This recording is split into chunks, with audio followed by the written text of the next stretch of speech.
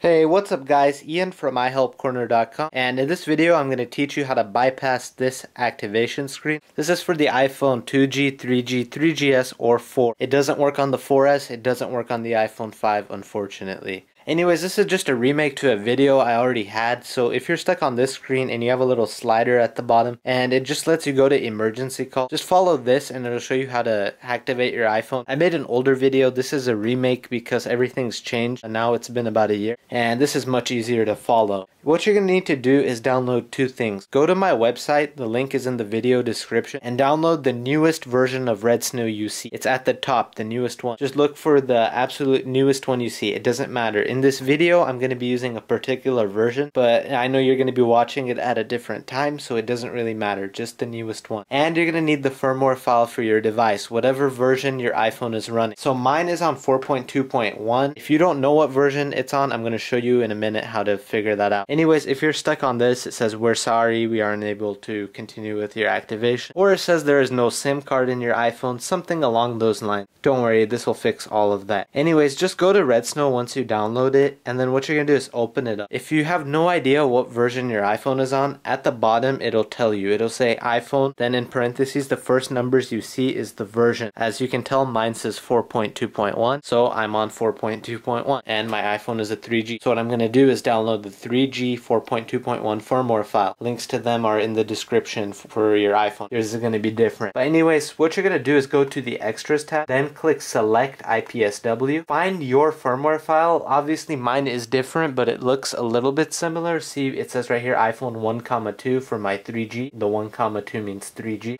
Then it'll say the version after that, 4.2.1. Yours might say 5.0, 5.1, whatever version you're on. Anyways, just click open. Then it'll say it has been successfully identified. Click OK, then click back.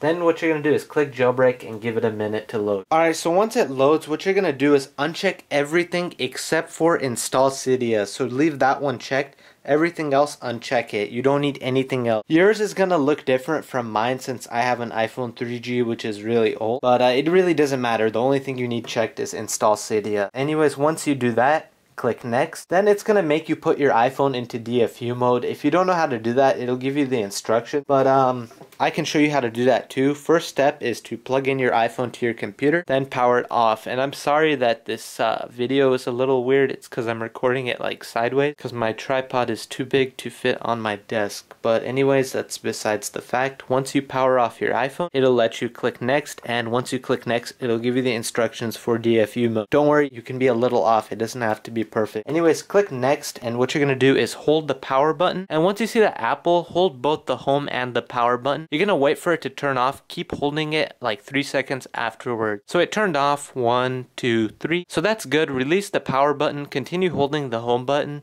and iTunes will pop up or this Red Snow will move. Once it does either one of those things, you can let go, but for then you have to keep holding it. Anyways, my Red Snow moved from the older DFU mode instructions to the actual process, so you can let go once yours does that.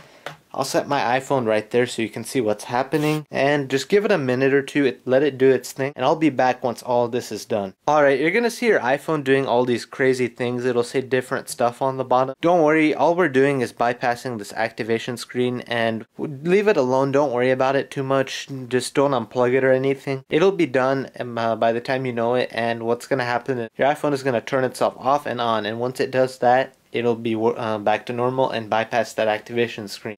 Also, even though Red Snow says it's done, your iPhone will still be jailbreaking and all that good stuff. So leave it alone, don't panic. I'm sorry my camera went out of focus, but leave it alone. It's not really done. Red Snow, you can exit it out of your computer if you really want. So here, I'll exit it out. That's not going to affect it, but leave your iPhone plugged in just in case it's dying or the battery life is really bad. So just leave it alone. Alright, as you can tell, the iPhone turned itself off and now it's powering itself back on. You're almost done. It's just going to pretend to activate. Don't worry about anything else.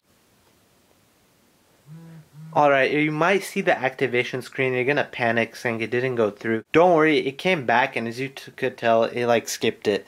So now when you look at your iPhone, just slide to unlock, and there's all the apps, and you can use your iPhone now. Now mine does say searching ... and you know, if you have that problem with your iPhone, I have a special series on that. But if you just needed to activate it and use your phone as an iPod Touch, you're good to go, you're done. So thanks for watching this video, guys. Please comment, rate, subscribe. If you have any suggestions for future videos, feel free to let me know. And as always, if you have any questions, leave them in the comments section below.